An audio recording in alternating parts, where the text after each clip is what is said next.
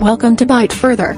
Today's video will show you what to do when your iPhone 10 says support.apple.com/iphone/restore.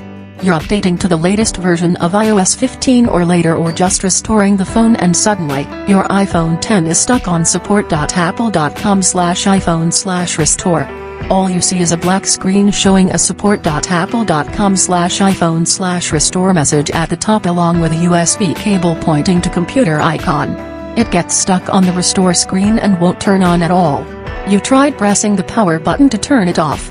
However, it still just starts looping the support.apple.com/iphone/restore screen. So what does the restore screen mean, and why does your iPhone 10 say support.apple.com/iphone/restore?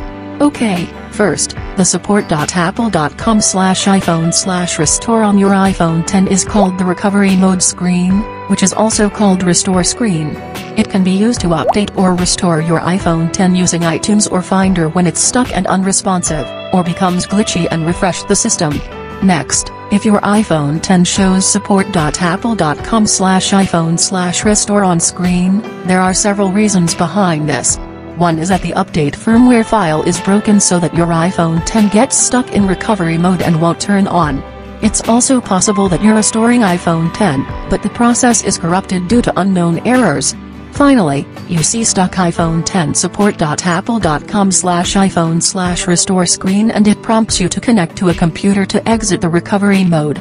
A rare case is that there is a hardware problem on your iPhone 10 rendering it to be stuck on the restore screen. Whatever the reason is, we'll show you how to fix support.apple.com/iphone/restore iPhone 10. There are ways to fix the iPhone 10 recovery mode issue without losing any of your data. Now, let's start. Okay, when you're seeing support.apple.com/iphone/restore on iPhone 10, the first thing you should do is to force restart it to turn on. You just need to press some buttons to force your iPhone 10 to get out of the recovery mode and turn back on successfully. It's easy to do. Press then release the volume up button. Press then release the volume down button. Next, press the side button and keep holding the button until you see an Apple logo showing on the screen. You can try this method a few times if you can't do it right at once. Now, let's start. Press the volume up button, volume down button, and then keep holding the side button. The support.apple.com/iphone/restore message will disappear and the screen will turn black. And now, the Apple logo shows up. Release the side button and let it boot up. If you're in luck, you'll finally get your iPhone 10 out of the support.apple.com/iphone/restore screen and go back to the home screen. If it fails, and your iPhone 10 still says support.apple.com/iphone/restore, move to the next solution. The second way is to get iPhone 10 out of restore screen with computer using iTunes or Finder.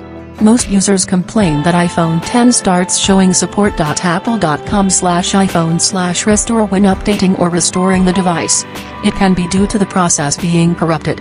You can use iTunes or Finder to get past the support.apple.com/iphone/restore messages and update or restore the phone again. We'll show you how to exit recovery mode by updating iPhone 10 first. Open your computer. It's okay whether you're using a laptop or a desktop computer. Then, open iTunes. If you're using a Mac computer running macOS Catalina 10.15 or higher OS version, you'll need to launch Finder.